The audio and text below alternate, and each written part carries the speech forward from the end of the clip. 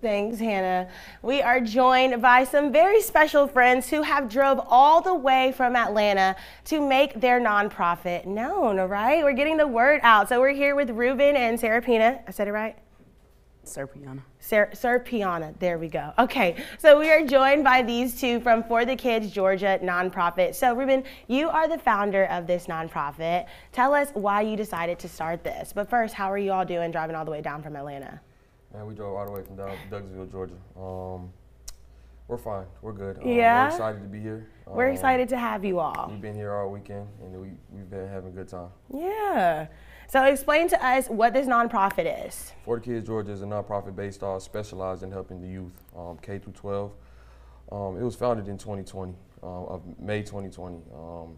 So we're coming up on what, 4 years? 4 years. Wow, that's exciting. Kind of what I've been through as a child, growing up with a single mom and seeing the struggles, the faces of it. And that's how I developed the nonprofit originally, to give back to my community, and also developing my staff, who was also passionate, and a lot of them who've been through the same stuff that I went through. Wow, that is really inspiring. So what do you all do out in the community? So I know you said that this nonprofit is definitely for the kids, right? So what are the different programs you have to help the children of the community? For the Kids Georgia is literally based anything that has to do with children. Wow, we do Christmas drives, we've done tour drives, we recently just had our school drive. We've done painting with the kids. We try to tap into anything that really has to do with kids, honestly. At this current moment, I'm holding this helmet because we have a project initiative that's aimed at helping Stewart Middle School replace their uniforms for the football team. So that initiative is one of our big initiatives at this current moment.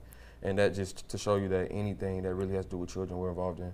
Yeah, and I mean, you all have grown a lot in the past 4 years, right? So how does that make you feel as a founder? And like you said, you took something that you used from your past and turned tragedy into triumph, right? How does that make you feel to be able to kind of give other kids who are in the same predicament as you a head start and give them help? I mean, it's a good thing. Like when we see where we started from 4 years ago, to the staff I started with, to the staff I have now, it always had one thing in common. Everybody that's a part of this organization or who has been a part of this organization has been willing to do this for free. Their personal time, their personal money, anything, and stuff like that. And it just shows me, like, wow, how far we come, looking back at where we started and where we are now today. Yeah. And what's your position with For the Kids Georgia? I'm the president. Perfect. So how does that make you feel to be able to be kind of like the voice for this organization, right? It makes me feel good. I mean, yeah. It feels good to give back, help people in the community, do different things and activities to bring hope to the community. And what's the kids' responses when you all are there and you're giving back and you're helping them, you're like, you're not alone? What's their responses been? Kids, I tell people this all the time, I'm really grateful, especially dealing with the generation that we deal with now. It's kind of tough, but at the end of the day, they're grateful, especially the kids that we do, toys for Christmas and stuff like that. Even little stuff when they go to school, we partner with Chick-fil-A a lot of the times and to reward the kids who's achieving in school. And they're just, to see their faces to receive a $10 gift card from Chick-fil-A, there's no words for it, honestly.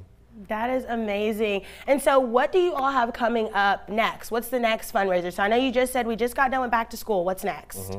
So the next couple months, like I said, this project initiative, we also have a project coming up with Lowe's to partner to fix up the lawn of the school and stuff like that, make it more presentable.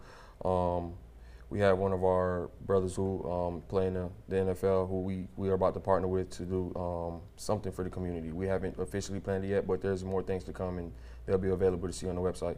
Perfect. And then how can people help you all make your mission possible? People can help us by supporting us.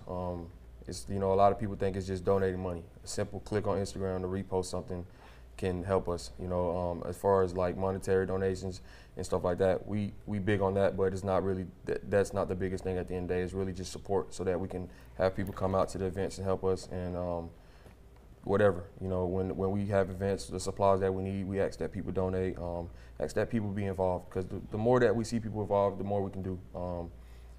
The more we stick together. I have this favorite thing I say, together we stand, divided we fall. And I feel like with not just my staff, but with everybody else who's helping us, I feel like if we can stick to that, we'll be able to get to where we need to go. That is absolutely beautiful, Ruben. And I think that's a perfect quote to end on. So you all know the drill. If you want to help support For the Kids Georgia's mission, we will have all of their information, including socials and a link to where you can donate your time and possibly donate your funds on our website, wsav.com/todayweekend. And coming up next on WSAV News 3 Today Weekend, we have a look at sports from our WSAV 3 sports team.